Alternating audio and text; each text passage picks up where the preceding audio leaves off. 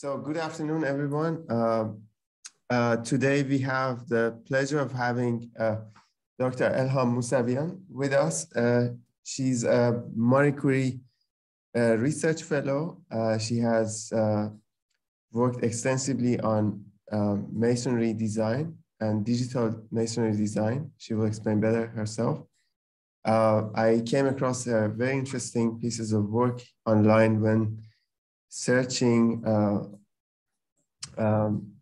almost desperately for some resources on the subject of interlocking masonry designs and modular masonry designs. And I was so happy to find these great research articles. And then I thought, why not sharing this joy and passion with you all? And I decided to invite Dr. Mousavian, and she was kind enough to accept the invitation. So I'm really excited about the content, and we're going to really bother her with a lot of questions. Don't be shy. This is maybe your first and last chance.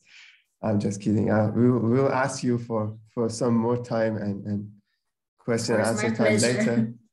And maybe I hope I can manage to keep you around for some in-depth questions after the first part of the event, which is for the few students who are really working on the exact subject.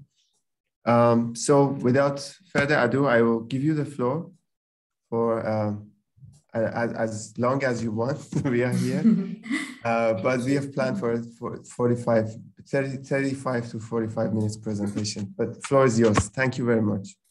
Thank you. Thank you for your introduction. And I am also very glad today to be here and give you this presentation on a topic which I focused on for about 3 years. So if you agree, I now share my screen because I prepared some presentation, and then I can explain about my work on that. Okay. Okay. I hope now you can see. All right. So the topic of my project has been a structurally informed joint layout design, which that includes also different shapes of joint, including interlocking joint.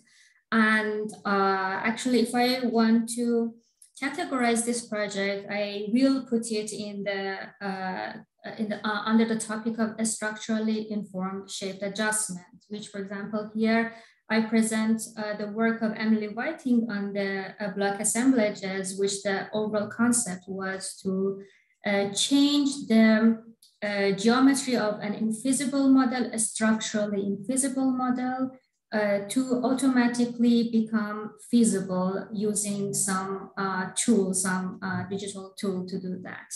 So based on this concept, I developed the project of a structurally informed shape adjustment of the joint between the blocks. And this is based on the fact that keeping the overall geometry of the discrete element assemblage the same, I try to find the best shape and the most structurally appealing shape for each of the blocks, including the joint between them. And that was so that we can simply make an invisible joint shape feasible. So this also is the pipeline and overall concept of what I want to explain you today. And this concept is basically called as a segmentation, and you can see several works under the topic of segmentation, which is one of the tasks that we have to do, and inevitably, because we always need to segment the overall assemblage because of some manufacturing limits, we have to do that. Or also,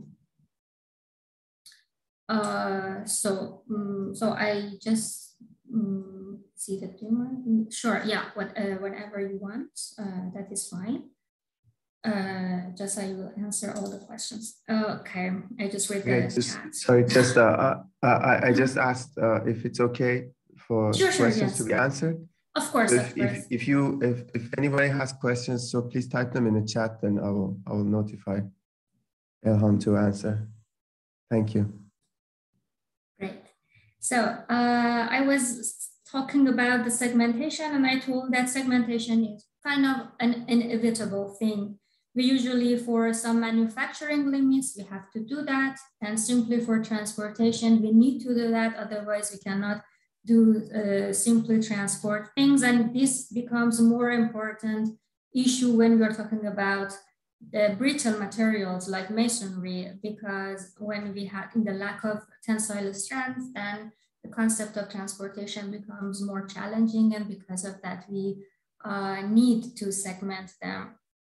So based on this idea, the segmentation is done to fulfill several objectives. And these objectives could be based on the, for example, maximizing the construction needs, for example, based on finding, for example, minimizing the cost of molding by panelizing the overall assemblage, or for example, to discretize a model to minimize the size of the package, or for example, to simplify the assemblability.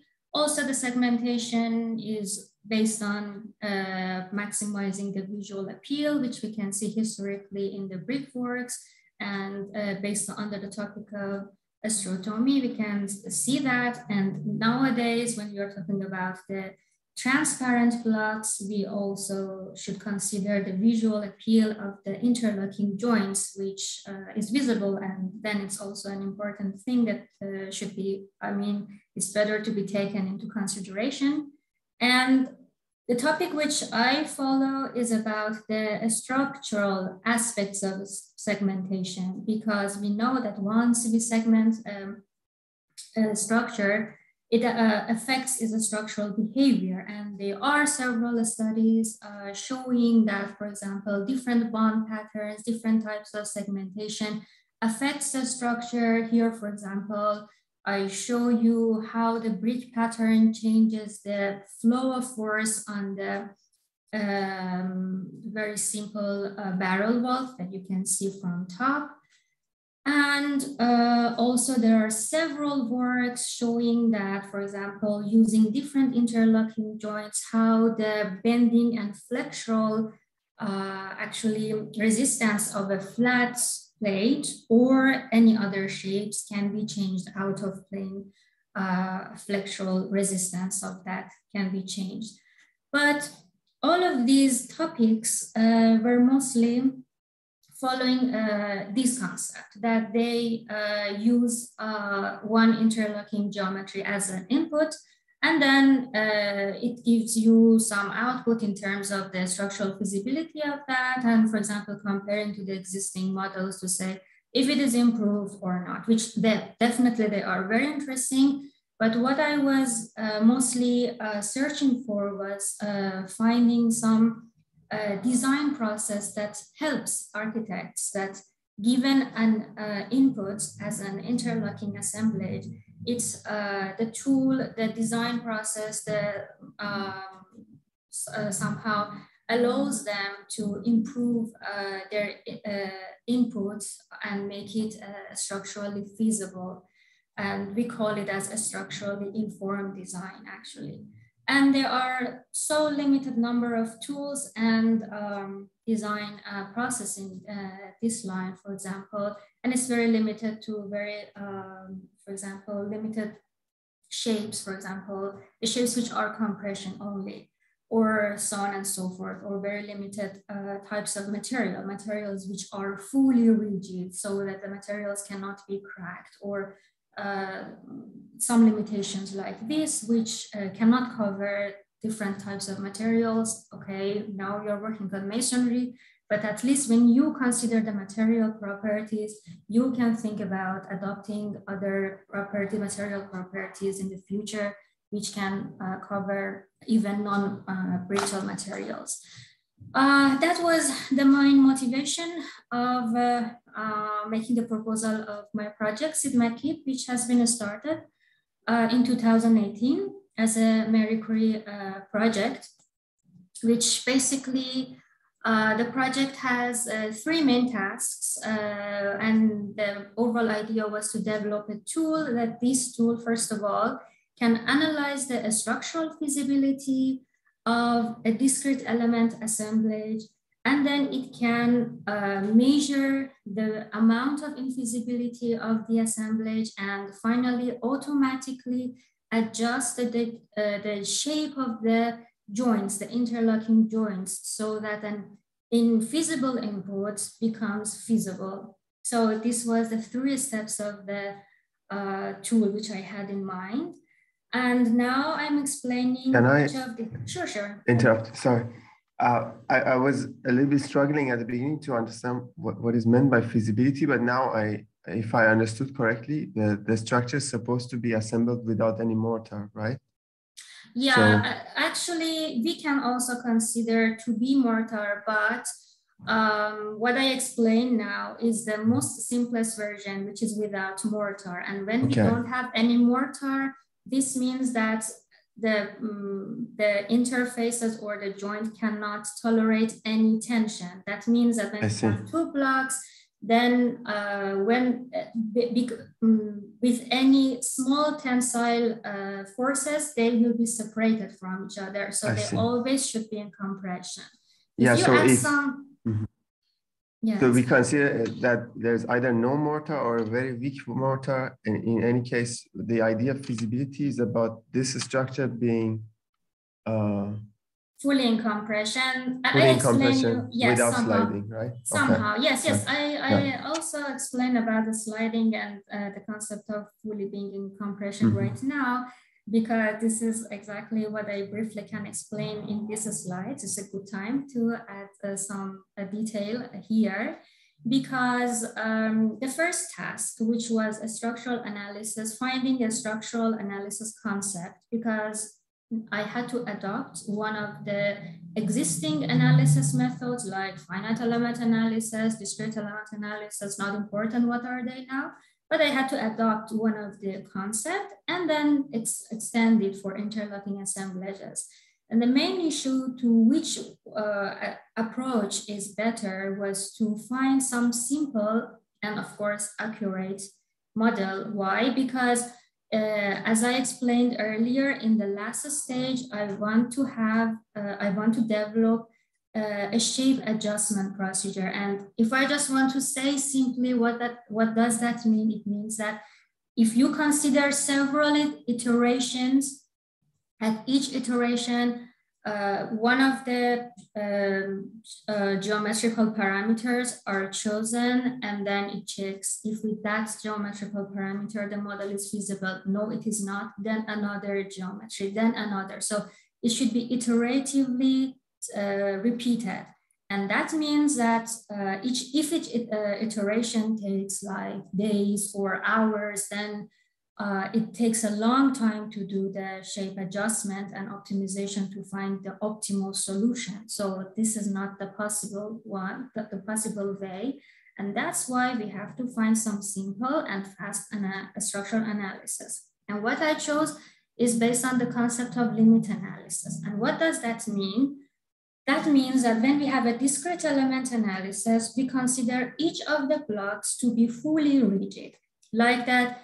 It never changes its shape. It always is fixed, and it never cracks. At this moment, we consider it that it is unbreakable. And that means that the only places from which the overall shape, the overall assemblage can fail are the interfaces or are the joints between the blocks. So which are here colored in blue. So these are the failure planes. The rest of the blocks will always remain unbreakable. And here, so the good thing is that based on this concept, we can say that each of these blocks always should be equilibrated. And by knowing the external forces applied to the centroid of each of the blocks, I can find the internal forces at the joints, which I think that only the failure can happen at the joints, not anywhere else. So if I can find the internal forces at these joints by solving the equilibrium equation for each of the blocks, then I can check if these internal interfaces satisfying the constraints which I have in mind or not. What are these constraints? One of these constraints is, as we talked, if they are dry joints, meaning that there is no mortar between them, they should always be in compression. So if there is any tensile, they might be separated from each other, like totally separated, or just like a bending happens and they start to be separated from each other. Or, for example, if considering the friction Coulomb's law, if this limit is violated, so for example, if you consider a friction coefficient for the joint, and then if this resistance is violated, then the blocks starts to move, to slide actually with respect to each other. So this means that when we find the internal forces at the joints, then we check if they can meet the constraints which I explained now, then we understand that the overall assemblage is feasible, is structurally feasible, it is equilibrated, and it is safe, actually, if I want to say. Otherwise, it starts to fail. It starts to, for example, slide or separated, or, for example, rotated with respect to each other. Several types of failure can happen in this case if these constraints are not satisfied. So this is the main concept of limit analysis. In the next step, which is important to explain now, is that sometimes we consider the blocks to be not fully rigid, but with the potentiality of being broken. So they are breakable, but we know actually from which interfaces, from which positions this potential, this possibility can happen. For example, we know a priori now that if this block might be broken, these are the lines of this breakage. How we can understand this? This is based on some experimental tests we've done before. We're observing, for example, for different bond pattern, how this happens. So this is something which we guess based on our observation or experience, or for example, sometimes they are evidence actually. We know that if this rigid block might crack, it breaks or crack, for example, from this line or this line. So this means that in this case, we can define two interface types. One is the dry joints between the blocks, and one is the internal unit interfaces from which a block can be separated. Again, we can solve the equilibrium problem and then put different constraints for different interfaces, solve the equilibrium problem, and simply find out if the model is structurally feasible or not. And actually, when I'm saying that we find the internal forces at each interface, I mean particularly that we abstract or simplify an interface to a number of points. And then I find the internal interfaces, the interfaces to these contact points, and find the internal forces at them. So these internal forces, I can consider three components for that. One component is normal to the interface, and two of them are tangential to the interface, and they are orthogonal with respect to each other. And then we can, for example, check if this is in compression or tension and whatsoever, which in the following I will explain more detail about that. But this is the overall concept of using limit analysis, which basically in the literature is mostly for the convex blocks. Convex blocking means that we have blocks which geometrically they are convex. And also there are recently some works who try to do the same for concave blocks. And again, they distributed several contact points, and somehow I can say they abstract the interlocking non-planar joints to these contact points.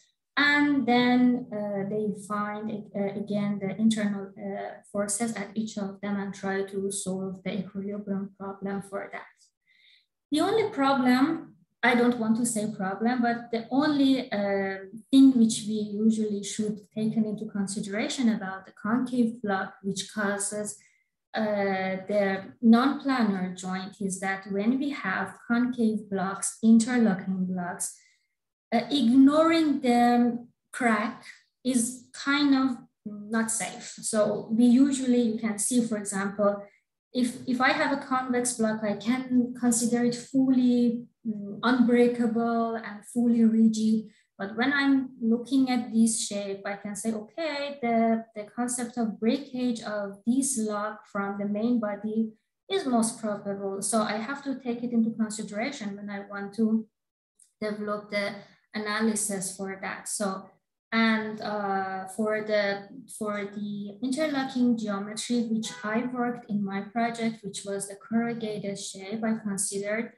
two types of tangential failures. Tangential failures, which is along the locks, and they are followed by the frictional resistance. And the other one is when the locks are separated and detached from the main body of the block. And you can see here using these red faces, red strips here showing that blocks is detached from the main body. So I considered both failure modes. So sorry, can I ask of course, a question? So the red stripes show that the part of this block has been detached from the part of exactly. the block at the bottom has cracked and detached from the remainder of the body, right? Exactly. The picture above is like that. They just simply slide over each other. So it means that those two interlocking blocks are remain. They are not broken yet. They are intact. They are intact, exactly. But in the below picture, you see that it is the locks are somehow detached. We have a crack where I showed in red line, red faces here. Yes, and this is something which I believe should be considered in the interlocking assemblages. We cannot ignore and fully consider it rigid because it's not realistic so much. Can I ask one more question? That in the previous slide, or maybe two slides before, you showed, this one. You showed normal forces and tangential forces, and you said you said that you simplify the interface between the blocks, which is always assumed to be a planar interface, right?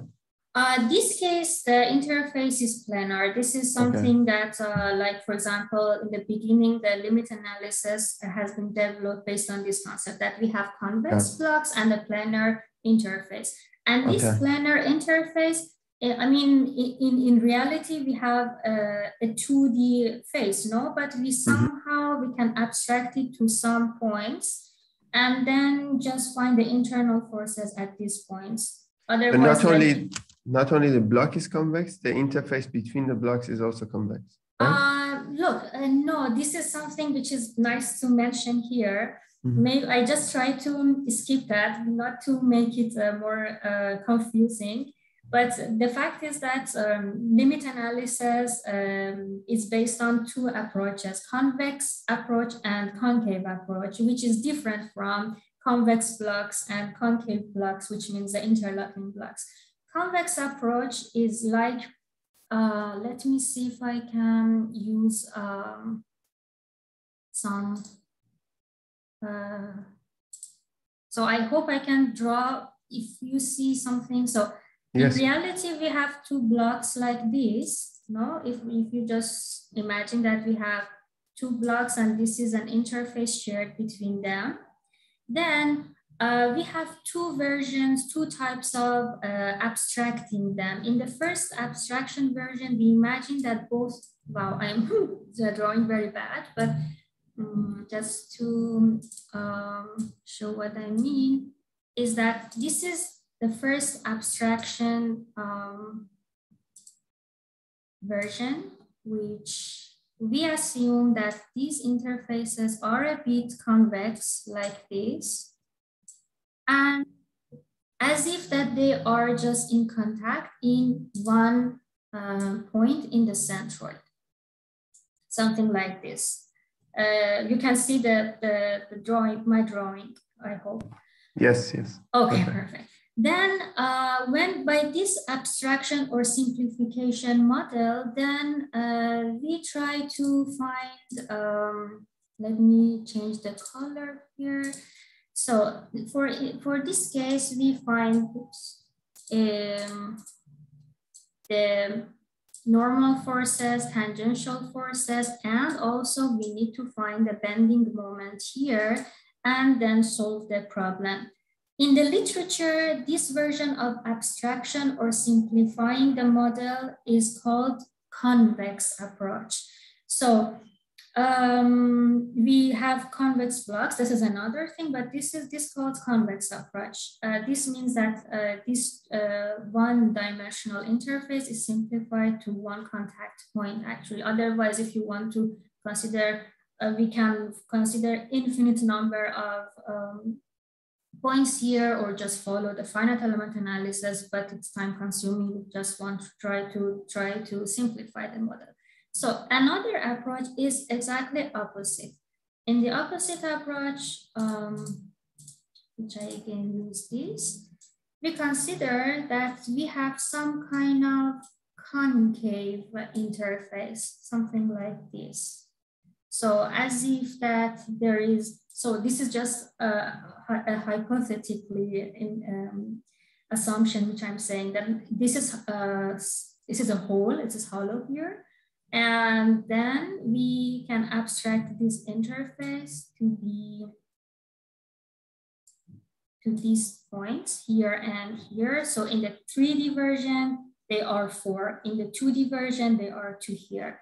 And in this case, we only need to find the forces which are tangential and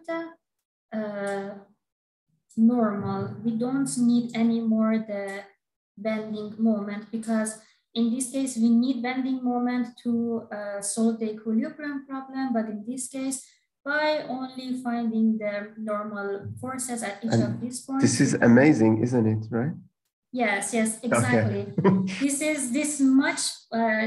This considerably simplify the problem, because when we are talking about the 3D issue, I will explain about this, because in the 3D problem, the most important challenge is about the mixed torsion shear resistance. And I will explain in a few minutes about that, which if you want to follow the convex approach, this will be so huge and time consuming. But with this approach, we can simply solve the problem. So I clear now all the drawings, and I continue if you agree, if there's no problem. Okay.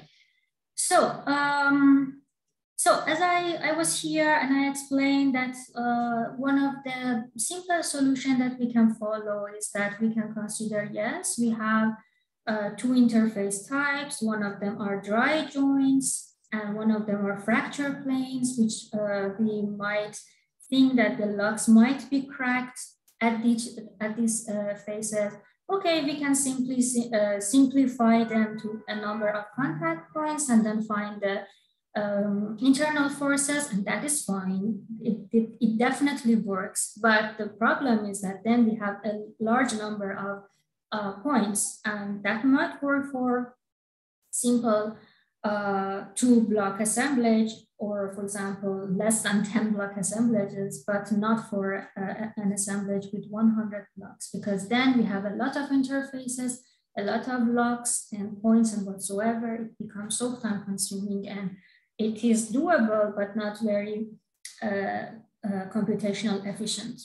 So the good thing is about this fact that when we are talking about a particular type of interlocking assemblage, so for example, in my case, it is a corrugated assemblage, right? It is some parallel locks, or for example, when we have a V-shape, sinusoidal shape, then we know that what is the shape of the interlocking assemblage, then we can more or less expect what is the behavior of this interface, and that helps us to simplify the model. For example, this is the way that I simplify the model. And for that, I first merge each of these dry joints and fracture plane, like I merge them to an intermediate plane, imaginary plane between them. And then I consider a center line for each of these merged strips. And I just put some contact points, just so you can ignore the one which is in the middle. I will explain you later about them. But just I put some contact points on this center line and find the normal forces as I explained before here. So what is the main difference between this version and the previous version I showed here is that in this case, the tangential resistance at this interface is isotropic, and at each direction, it's the same. So the tangential constraint, which I put here for this force and this force, all are the same. The interface is isotropic.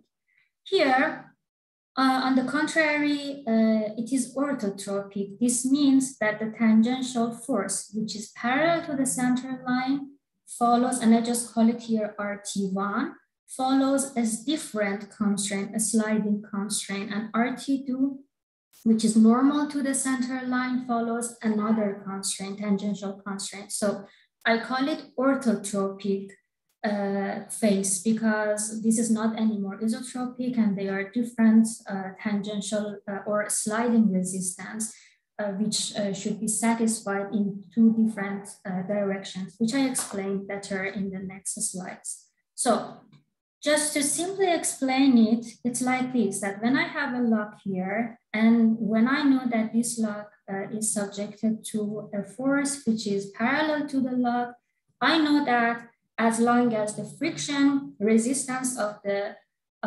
blocks are violated, the blocks are slided with respect to each other. For example, if you consider the lower block, which is, for example, this block altogether, when we consider it fixed, and then in this case, when I have such a force, then it's just simply a slide when the friction resistance is violated. But when I have a force which is normal to the lock, and we have also, I can have a torsional torque here, right? It means that I have, I don't know if you can see my hands, but as I showed, this is like a mixed torsion and shear that's applied to the lock. And I can also show it with a force with some eccentricity. And then you see that the lock, it cannot move, but it can be cracked. And this crack could be like this. It depends on the eccentricity. If this, for example, if I only have this torsion here, then this can be, when you see it from top, you can see that the movements, the failure movements will be like this. When the failure interface starts to crack, the failure shape will be like this, if it's clear. And when I, for example, have a mixture of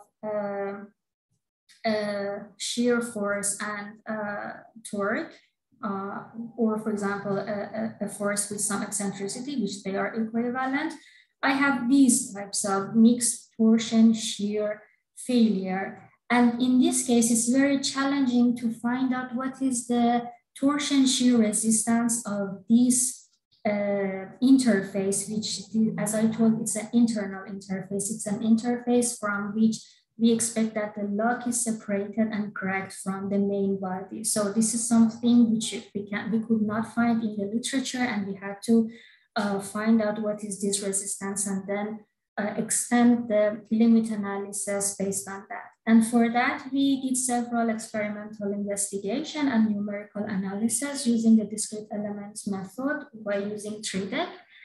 And then we compared all of them together, and I explained to you what this graph means here.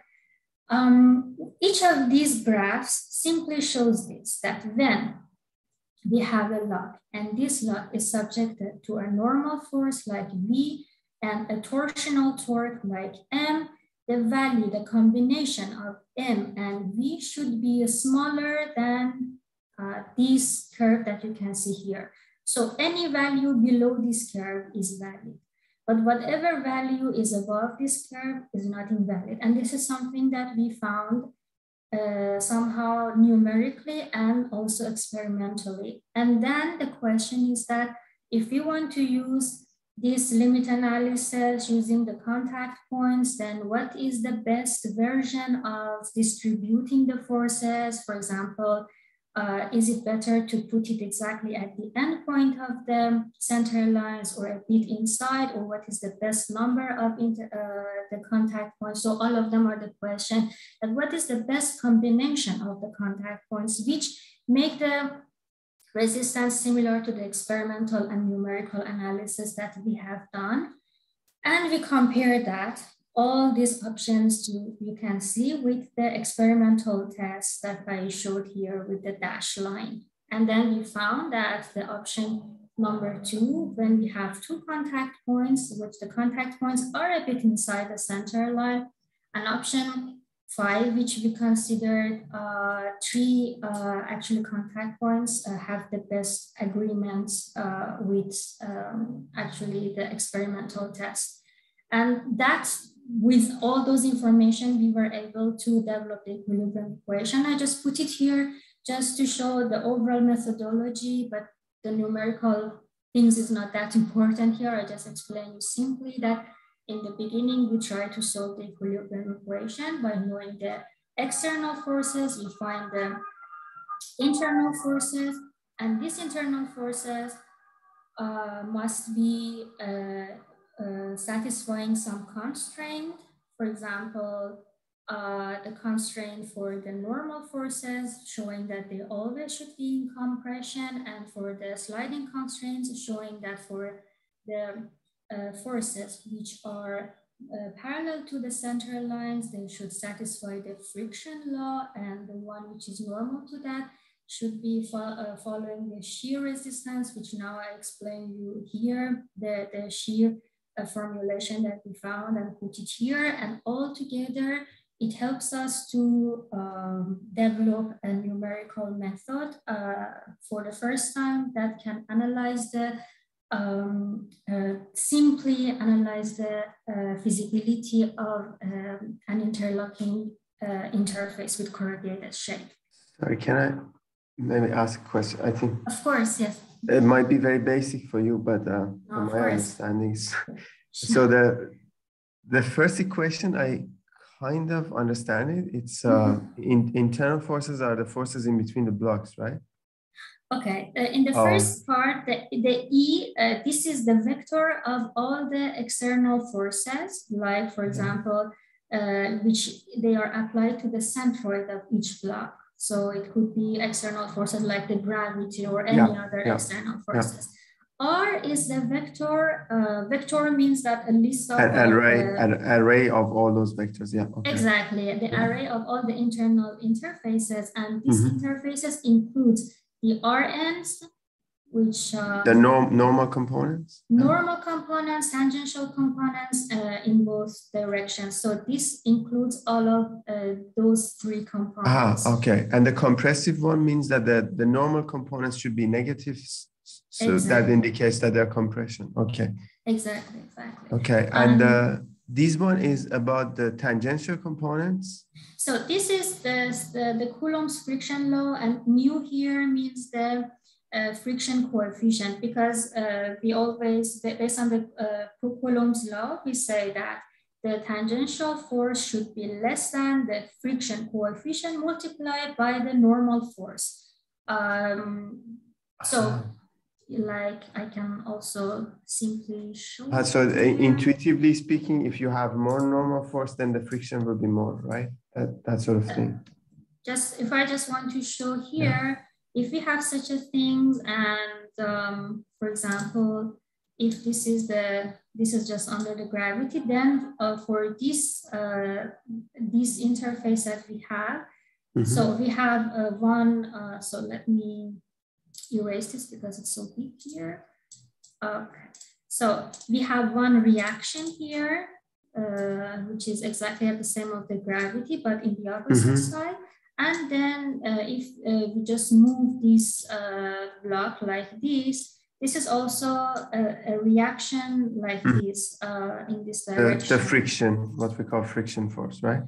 This is the tangential force, yes, yeah, we can also. And then there is a friction coefficient. So there is a relation between these two.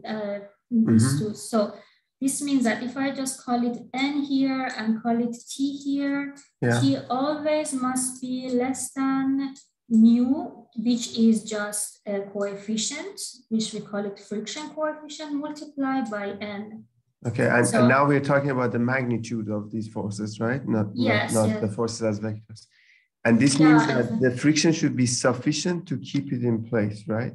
Yeah, exactly. Okay. The friction, if this is like this, that if this constraint is satisfied, then there is no solution for this equilibrium. So there's no sliding. Equation. Yeah. Okay. So it is like, so this is the fact that we just give it to the solver. If by this equilibrium equation and this constraint, the solver can find a solution, that means that the assemblage is in equilibrium, that is satisfied, that the problem is feasible. If it cannot find any solution, this means that, for example, no, one of these constraints is violated, and because of that, the model is like two slides, can be a slide, or in the 3D it can have a torsion and sliding together somehow. And sorry, the second one means it's a different kind of sliding, which is by failure of one of the locks being completely sheared out of its place, you know. Yes, I can explain better, because this is actually this T0 that you can see here is a numerical value that shows that. When we consider these strips, these, for example, if we just simplify it to a rectangle like this, which I show from top, then there is a coefficient like friction coefficient, but it is independent on the normal force, and we call it cohesion. And cohesion means that this cohesion multiplied by area showing the resistance of this lock. And once this resistance is violated, the lock starts to crack. So this T0 is in fact the cohesion, like I can call it just C here. The cohesion is a material property because it is kind of the shear resistance of the material property that we choose here, if I want to say simply. Multiplied by the area of the strip, or I mean, I call it this one as a strip because if you remember, it's one of those wedges, right? Yes, they are. They merge them together. So if I just consider each of them, I just simplify it, but you can consider it as any area of that by just simply multiplying these two values to get the area, and then multiply it by the material property showing the shear resistance of the mortar. I mean, not the mortar, but I mean the masonry, the property of the masonry. Then you can understand what is the overall shear resistance of the lock, and the shear resistance of each of these points is a portion, which altogether this portion is going to be one. I mean, for all of these, for example, this is, let me just close this. I go here, and let me also remove that you can see maybe here better. For example, here, you can see that if I say that T0 is the overall, maybe it's here much better shown, that if I consider T0 to be the overall shear resistance of this plane, which if it fails, the lock is cracked and detached, Then if I consider the overall shear, the T0, the 1/3 of this overall value shows the tangential resistance of each of these contact points. So it could be also different options. We searched for different options. For example, we gave them several even portions. If these two are more in the middle, they are less, and then search which of them is more realistic, more close to the experimental investigation, and we found out that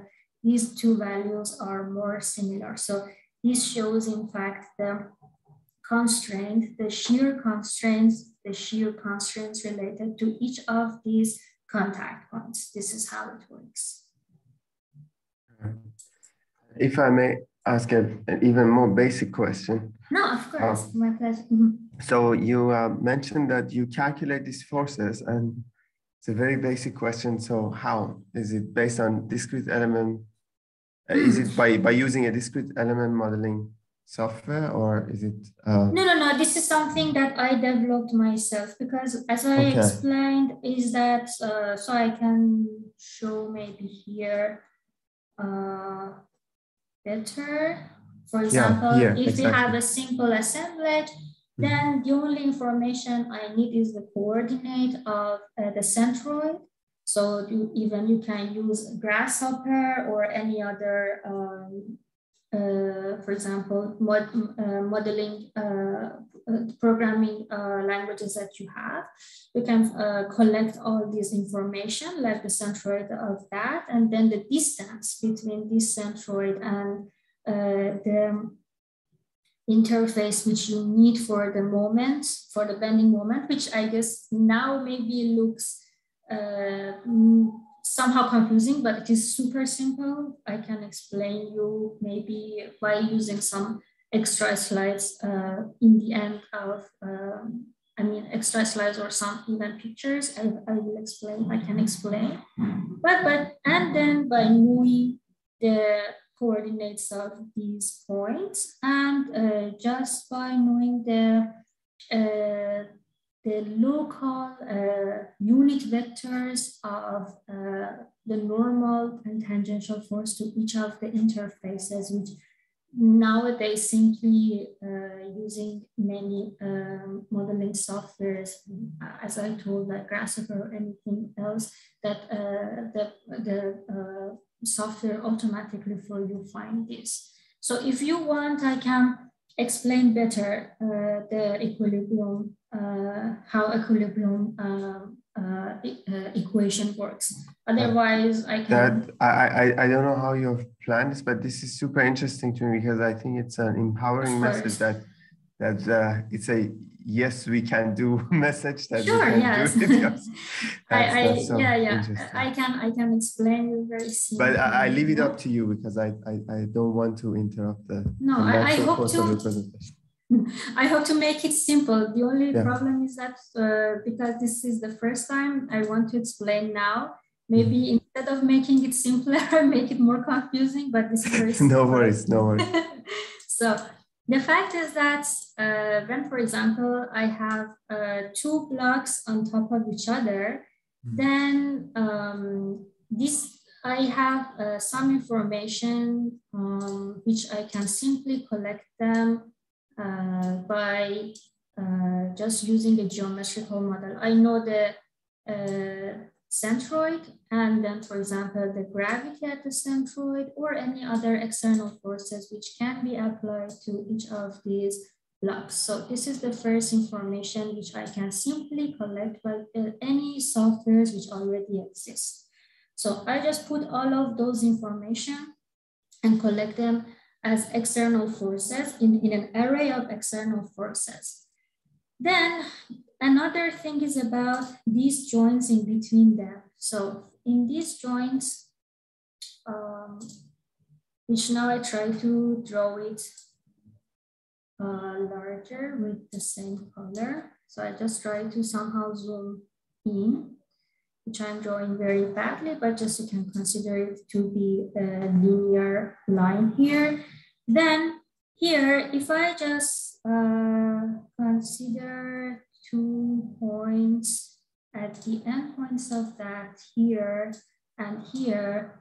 So we say that we are trying to find the value of these two vectors and these two vectors like this. One is tangential to the force and the other one is normal to the force. We already don't know what is the value of that because this is something that we want to find after solving the equilibrium equation. But we know something that if now the only thing which is known is the unit vector. The unit vector means that the vector which has only its length is 1. And this means that if I know that what is this unit vector, what is, for example, here, maybe the unit vector x, y, and z of that can be simply collected based on the rotation of these interfaces and find the unit vector which is normal to the interface and then another unit vector which is tangential to this interface, somehow like this. So unit vector is something known because we know what is the geometry of this interface. And once we know that what is this unit vector, which I can call it En and Et, for example. I know that the value of, for example, normal forces will be something like R. If I just call this 1 and I call this 2, I can say that R1, which for now it's unknown, we don't know what is this, multiplied by En, which is known, this part is known, no? Then we finally can have the normal forces. So this is a value, this is a scalar value, this is not a vector, this is vector. Then when I multiply this scalar value to this vector, finally I can have this vector which shows the normal forces to this interface. I can do exactly the same for the R1 was the distance from the centroid, right? Oh no, R1 is something unknown now because the distance between the centroid is something known, and I will explain. So it's the magnitude of the vector. Exactly. Let me just, yes, I can give it a better name here. I just call it Rn1, which means that it belongs to the first point, and this shows the value of normal force, which I multiply by n. So somehow like this. So for each of these blocks and for each of this interface, I can make this a matrix, and in this matrix, for example, so I'm talking about the first part of this matrix now, which relates to the equilibrium of forces, because we at the same time have to equilibrate the forces and then equilibrate the moments, the torques. So in X, Y, and Z directions for one of these blocks and for example, only this face, because then we have to add the other faces and the other blocks. But this matrix, which I want to write here, just belongs to one of the faces and with respect to one of the blocks. So the first part is about to equilibrate the forces. And in this case, if you know about the linear algebra, I can just write R1n, RT1, which belongs to the first one, and Rn2 and RT2. I hope that it doesn't make it more complex. I explain if it is not clear to that. For me, it's super interesting. Yeah.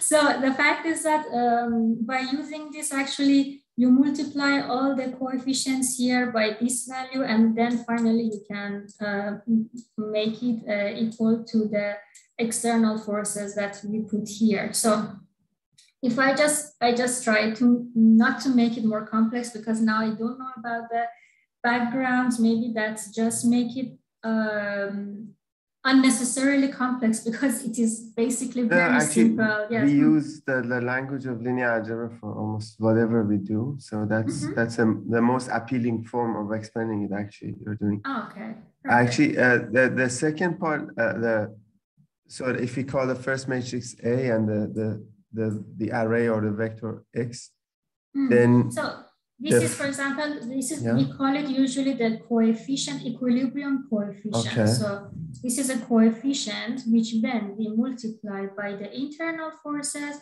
will be equal to the external forces. Ah, I see. So it's actually the same equation that you had written in those system in that system of equations. Okay. Yes, this is yeah. Let me just clear this instead of C. I just give it the exact name, which I use that. This coefficient is EQ, which is the coefficient matrix.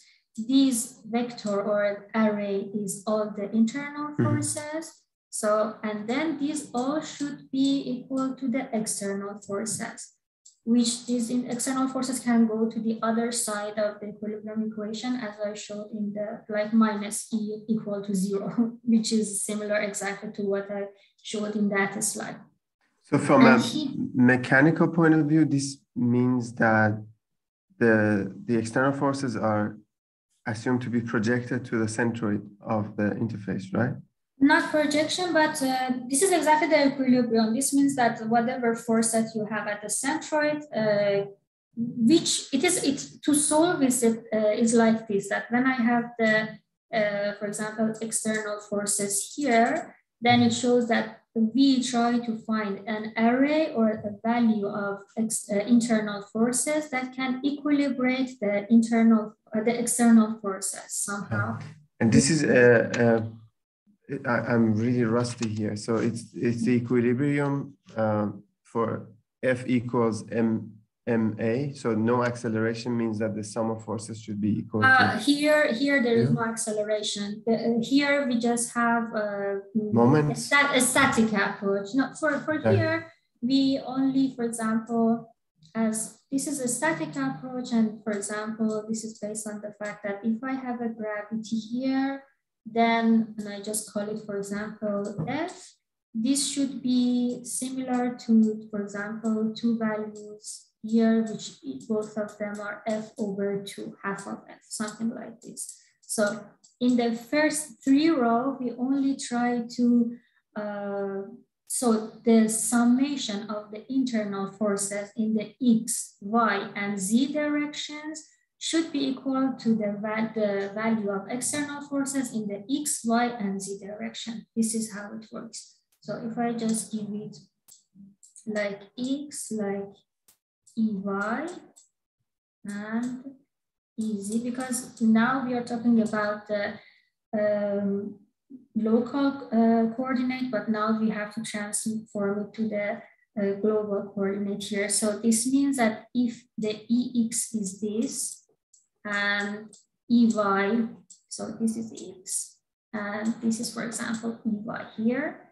And hopefully I can also remove this and this here, because in this case we have 2D problem. For 3D, then we have to add another row. But here you can, if I just put the value of this EN, as I showed you here, EN, so it's a bit chaotic here, but I showed that, for example, this X, Y, and Z could show the unit vector for EN.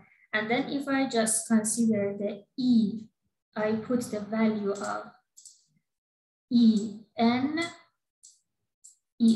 X here, and EN Y here, and then ET X here, and ETY here. That this means that I know this value, right? Because this is something that by any software you can find, and it is a unit vector.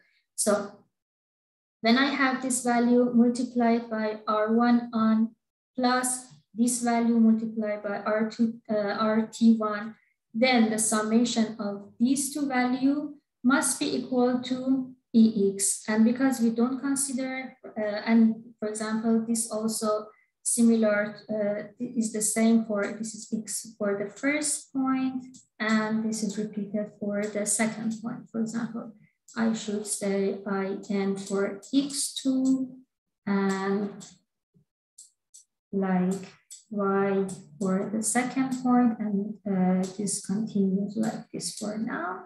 And the most important, I just don't continue here because this should be kind of something which we already did for the first point. Now I want to go to the second section to the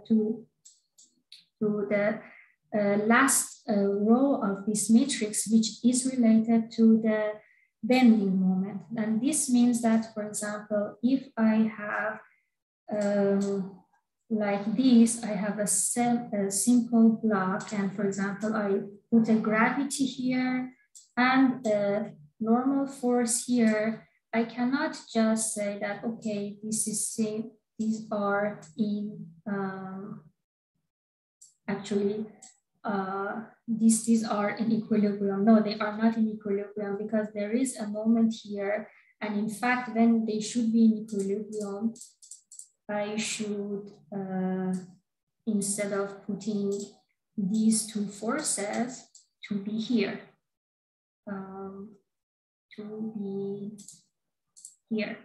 sorry, here and here. So then it is in equilibrium. So this means that I have to add another row here to cover the moment, which this moment, as you can imagine, that can, for example, do this rotation on this block. And to find out that, we need this distance, which can be considered as a vector. And then we find the cross product of this distance and this unit vector. So the cross product, so you can simply find it for finding the moments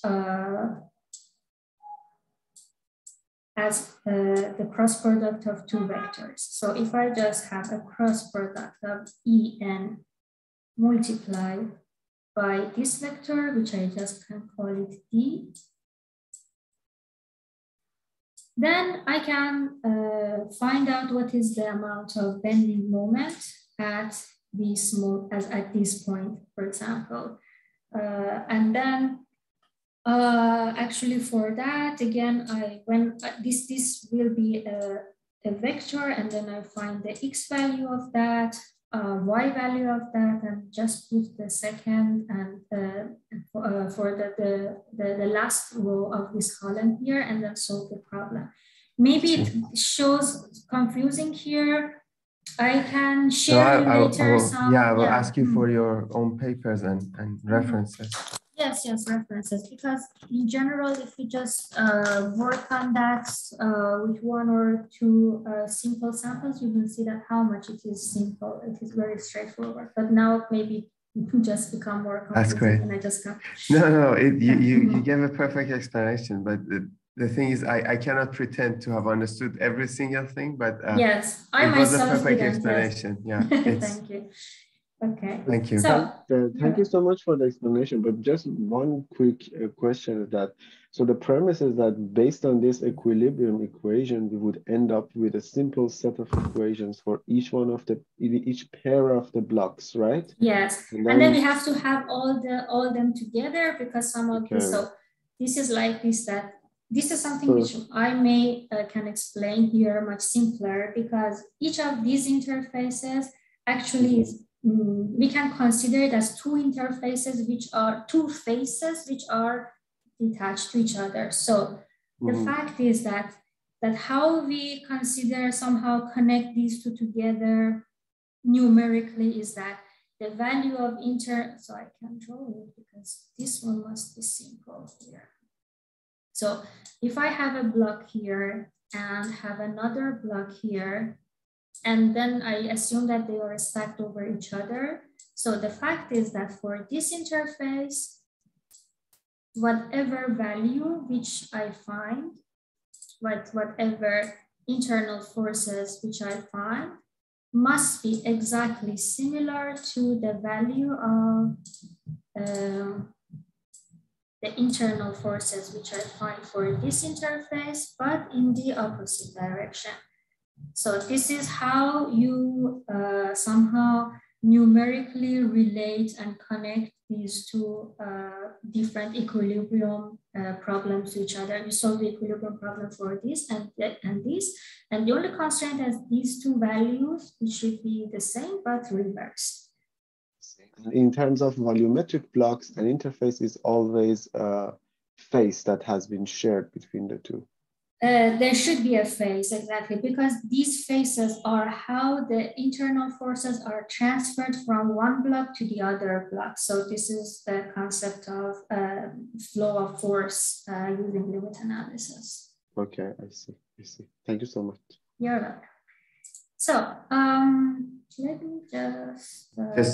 looking at the time, I want to also reserve some time for questions of students, because I don't want to take all the time with my questions. So if you had other things to...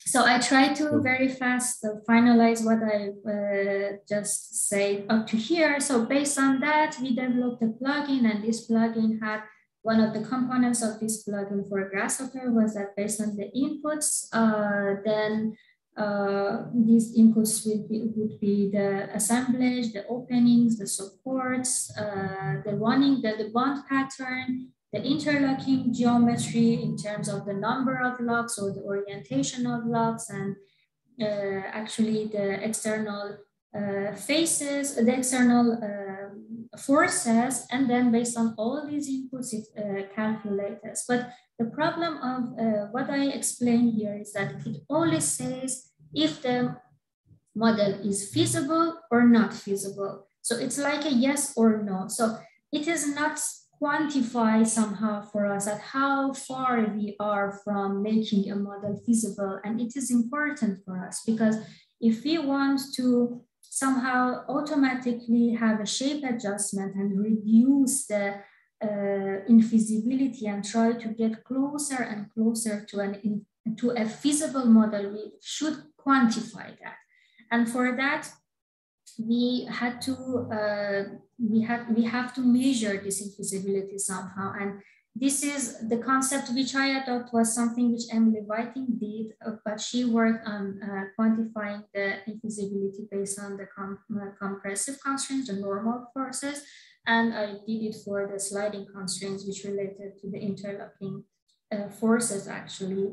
And in this case, I just briefly explained you how the concept works. The concept is like this, that if I remove the sliding constraint as if the tangential forces can get any value, any arbitrary value, then when I solve the equilibrium equation and find the internal forces, some of these internal forces, of course, they are the internal forces which are violating the limits, the tangential limits in terms of shear or frictional limits. And basically we can simply say, okay, if I just sum all these values together, the invalid values, I can take it as an infeasibility measure. That is nice. But the problem is that for any of equilibrium equation, we might have more than one solution. We can have multiple solutions.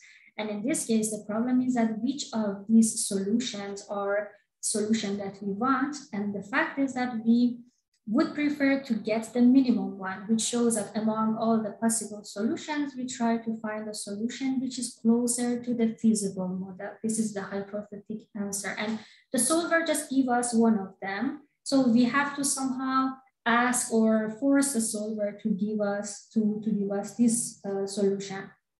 And one way to do that is to decompose each of the tangential forces to two components. One is constrained and the other one is unconstrained. And the constraint by the friction, by the tangential constraints, which I explained to you earlier. And the unconstrained part is the part which we try to minimize it as much as possible because this is not what we want. And if we just try to minimize the amount of unconstrained values like this here and subject it to the equilibrium equation and the other constraints we need for the feasible solution, then this value also shows us the amount of measure of infeasibility that was the desired one, the minimum one. And based on that, again, we developed another component for the plugin that's giving all these inputs. It shows the valid internal forces, invalid internal forces, and the measure of feasibility, which if it is 0 means that the model is feasible. For any value which is positive and more than 0, this shows that the model is infeasible and we have to change the inputs to make it feasible. And finally, we did an optimization. We developed shape optimization, a method which tries to change the orientation. So if you see each of these lines represents one of the logs, and it tries to change the orientation of the log to remove the infeasibility, or somehow, in another word, minimize the measure of infeasibility. So if this is the measure of infeasibility for each of these log orientation, if the orientation is shown by theta here, we try to find a theta by which we can minimize the sliding infeasibility, while the theta should be between 0 and pi. And then by solving this solution, we can, for example, find the log orientation. And this is something which I skip now, but it is also another interesting thing, which is that we, of course, should also consider the assemblability of the model, because in this case, if, for example, the optimization solution finally finds the orientation, the log orientation to be like this, we never can have any assemblage that can be assembled or disassembled somehow. So we have some deadlock. So this is also something which should be considered during the optimization, which now I skip that. And just super briefly, in 2 slides, I want to explain about the extension of my project. And this is working on more complex geometries, which for now we called it joint layout design, which we try to find the layout of joints and the interlocking shapes, which could be any arbitrary shape by which we can find the strongest connections between 2 blocks and for even any other assemblages. And we think that based on the new development in digital manufacturing, it is a good time to and timely thing to work on this subject. And the overall idea, it's more, the overall idea is simple, so I just quickly say that, but about the details, we can discuss about it later. The overall idea is that if we have a ground layout of all the potential segmenting line, the optimization that we developed and we are developing for 3D models try to find the joints among all of these potential lines to finally find a combination of the joint layouts, which finally gives us the strongest connection between the blocks, or in another word, an assemblage with maximum structural load bearing capacity. So this is all in all what I've done till now. I also have to name my collaborators here, mostly my supervisor, Professor Kasatullah, which her advices definitely helped me to proceed with the SIGMATIC as I really wanted to do. So that's it. Thank you. And please let me know if there's any ambiguity or question. I would be happy to answer. Wow, thank you so much. This was this has left me with many more questions, and for me that's a good sign for a presentation. I'm really indebted to you. Thank you so much for sharing your insights with us. And you're welcome. I think I will only be satisfied if we have several more talks about this subject. they're full of questions, but I will keep my questions for a talk that we'll have later, hopefully. Mm-hmm. And of course, my pleasure. let me start with the checking if the students have burning questions, and then maybe we can try to recapitulate what we have learned today. Please, everyone, please take this opportunity. Okay, there's the first question. Tariq, please go ahead. Thank you so much. Thank you so much, Elham, for the nice lecture. I really admire the effort that has been done for and the work is really nice. I really have a question related to manufacturing. Have you done any research about manufacturing these blocks? For example, which one is easier, which one is more difficult to make or more effective? So actually, continue. Sorry, I thought that it's finished. Yeah, sorry, yeah, that was the question. Yeah, so it's just like related to how easy to have this in mass production, for example, or how. Yeah. Yes. Actually, the fact is that manufacturing, in terms of, for example, what is the limits that we have to put if you want to use. So it depends on if you want to, for example, make some molds and then cast the blocks, or somehow we want to use the stereotomy to, for example, generate the design. But the fact is to generate each of the blocks. But the fact is that this is not my expertise. This is what say my weakness, and I'm really interested if somebody can help me in this line. But for now, there is no geometrical constraints related to the construction or manufacturing, but this should be definitely added to make a realistic final solution. They appear to be constructible out of stone right now, right? The blocks.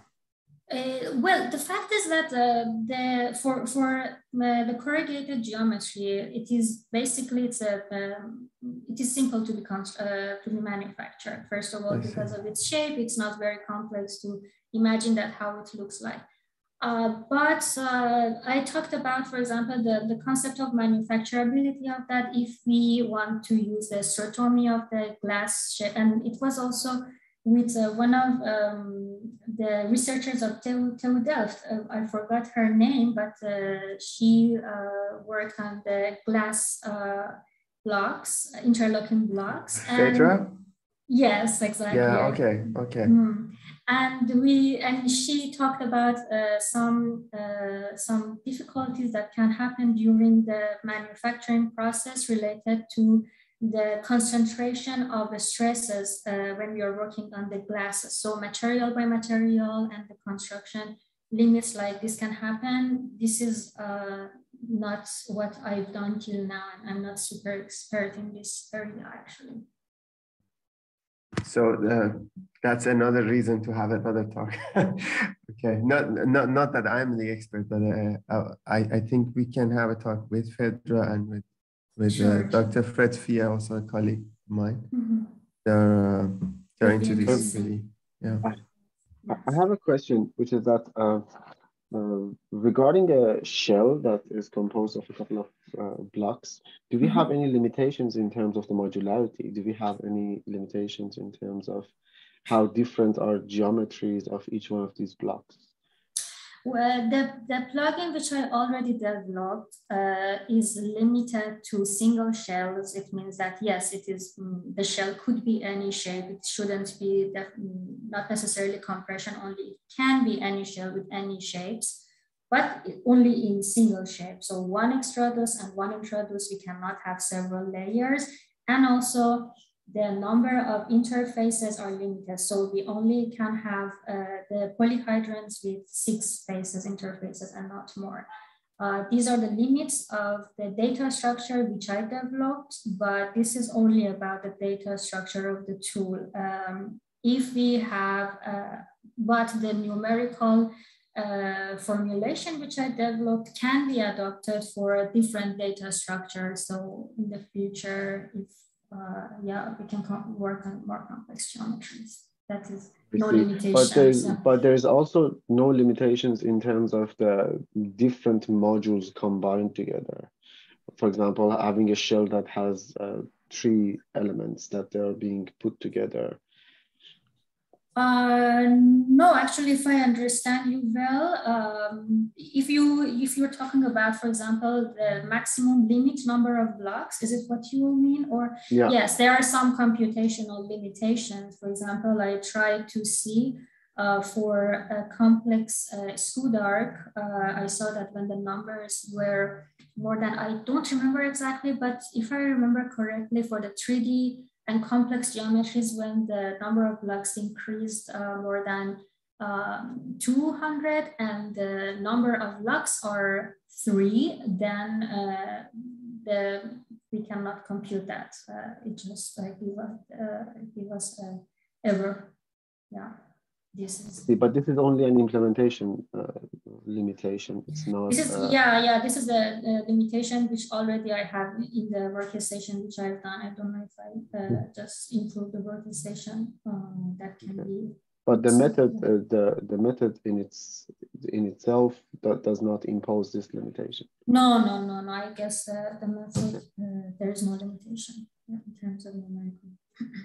One last question that was lingering there. It's less of a question, but something that I was thinking about, which is that this elegant formulation that you have proposed, I think I was thinking that it comes with a set of assumptions that has provided this simplification. I was wondering maybe this is a bit of a homework that I should have done earlier to check your papers, but I was wondering if there has been any validation for this formulation. Well, we did some validation for that, and we validated with the numerically actually on the SCUD arc, but we also put some constraints for validation. I mean, we validated with discrete element analysis using 3DEC for SCUD arc, but again, for making the validation similar to what we want, we consider the main body to be rigid. Now I draw and explain you what are the simplification that we consider. For example, if this is an interlocking block that we have, we consider these and these parts fully rigid. So in the reality, we can have a crack here, here, sometimes here, right? This all could be some crack lines that we just simply skip that. And even in the validation that we did using 3DEC, we consider this to be fully rigid and this to be fully rigid. But in the reality, this is something that, okay, one of the most conservative way just to fix this is just to, for example, put some constraints on the geometry, as if that with this geometry, the concept of having, the idea of having this crack is more improbable, and mostly we might have this, only have this crack somehow like this. But this is just some simplified, very rules of thumbs, if I want to say. But if we want to have a realistic model, we have to consider all the crack lines in the model. Sorry, what was the name of the software application you mentioned before 3DEC? 3DEC, yes. 3DEC. And you also mentioned something else. 3DEC we know about. 3DEC is, I said that the discrete element analysis based using the, because discrete element analysis is something like FEM, like finite element analysis, but it just uses the equation of motion mostly. And 3DEC is a software that uses this method, the discrete element method. That part I got, but I thought you mentioned something which sounded like SCUD arc or something. SCUD arc is the type of arc actually, which is maybe I can show you. How is it spelled? I can write it in the chat. SCUD arc. Skewed. Okay. Yeah, skewed arc. Maybe my pronunciation was not nice. Oh, okay. But yes, this. I'm trying to see if I can find. But an arch is typically, how to say, in a plane, right? So by skewed you mean that it is actually not symmetrical, right? I am going to show you the geometry of that. Just give me a sec to access.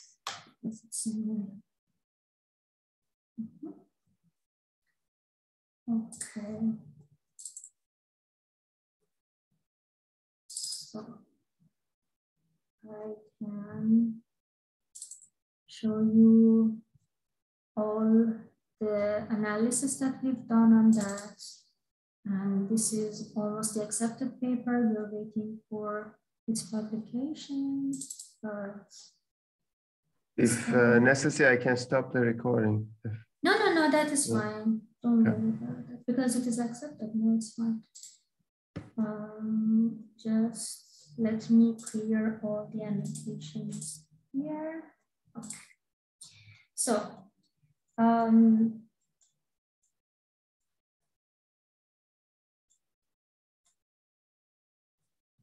just let me see. Okay, this is a skewed arc actually. The final model that you can see here, and this is the 3-deck model that we developed. Here it's not the interlocking geometry. This is with the flat face, but then later in the validation step, for example, this is on the interlocking geometry that we simplified with these lines that you can see here, based on the the software, the plugin that we developed.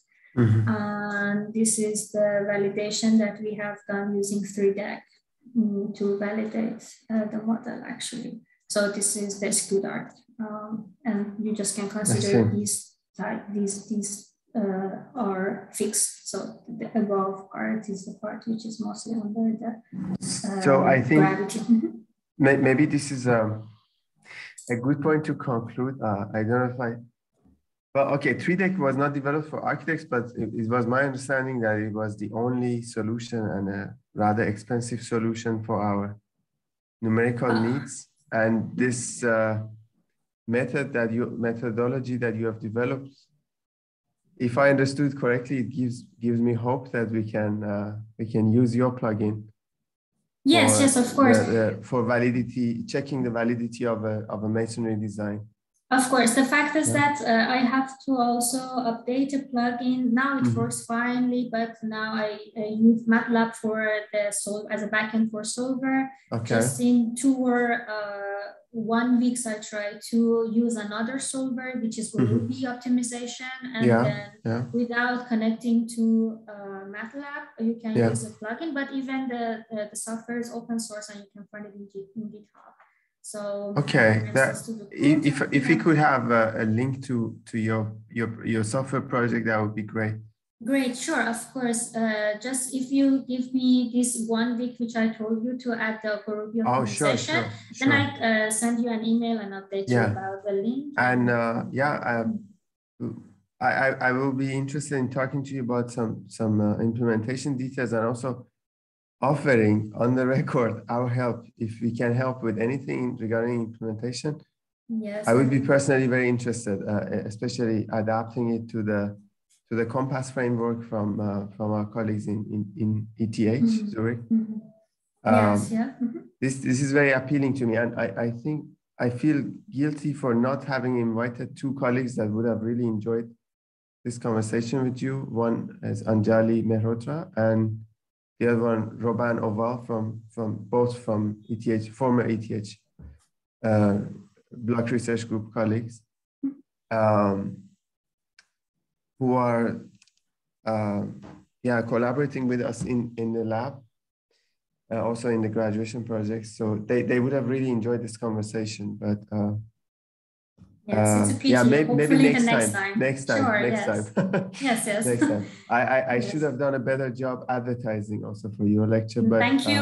Thank you, Ivan, for this opportunity. I'm so glad that I can share. We need to repeat this or extend this anytime if possible for you. My pleasure. And if I may ask, your permission to pass your email to a couple of students who may have questions? Of course, my pleasure. Yes. And yes. please don't be shy to say no to questions if there are too many. But no, I would really appreciate it if you could answer. Nothing can be nicer than I mean, showing some interest from the others, and I'm so flattered and so interested. Great. No, this is really great, and I must say I cannot pretend to have understood everything. It takes time to absorb, but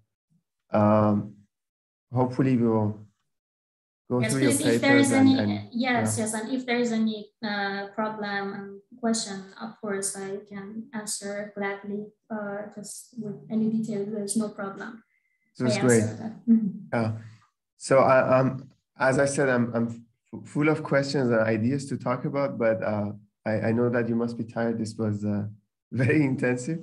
Thank you. I thank you so much for the time that you invested for giving this lecture for us.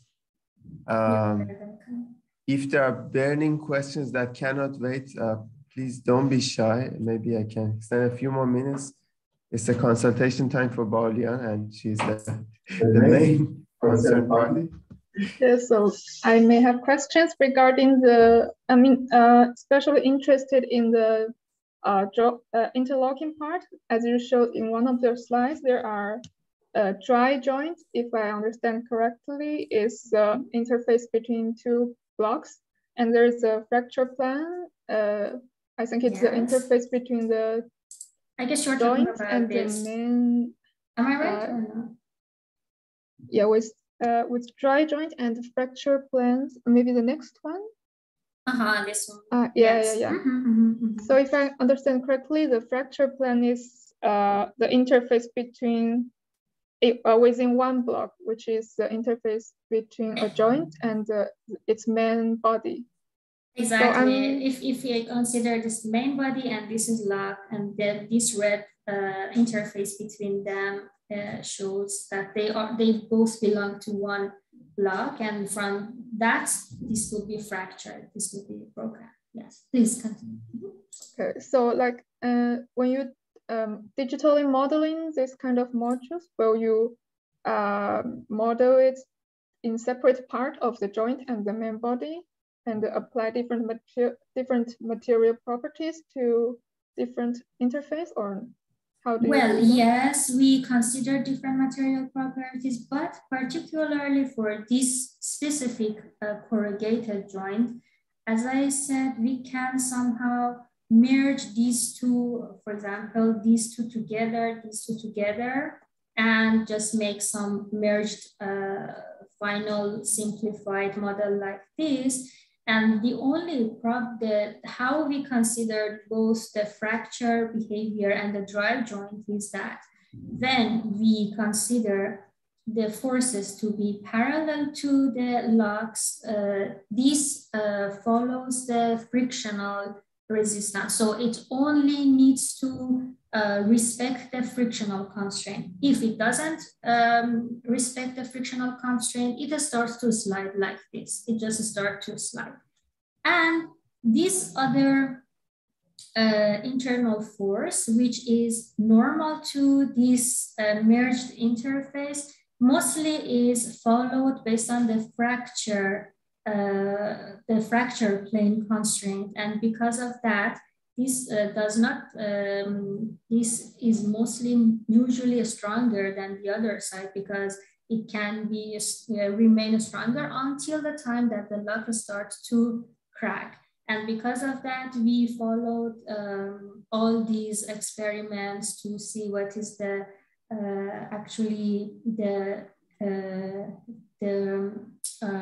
torsion, mixed torsion shear resistance of this red, if I want to say simply, red strip, red interface.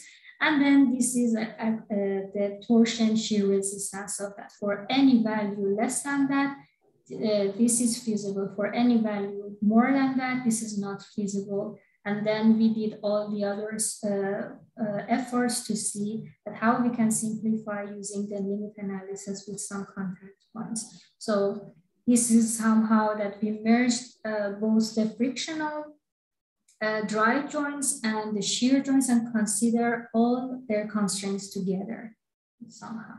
Okay. Thank you so much. You're welcome. Great.